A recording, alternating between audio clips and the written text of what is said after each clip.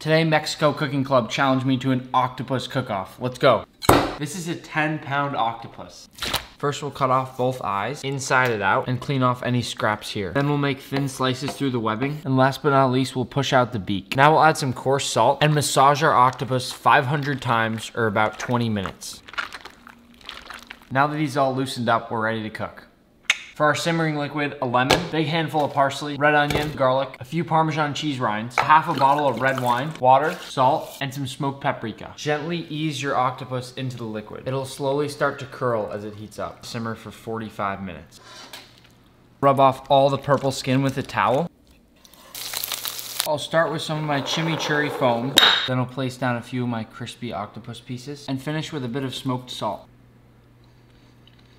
That is so tender.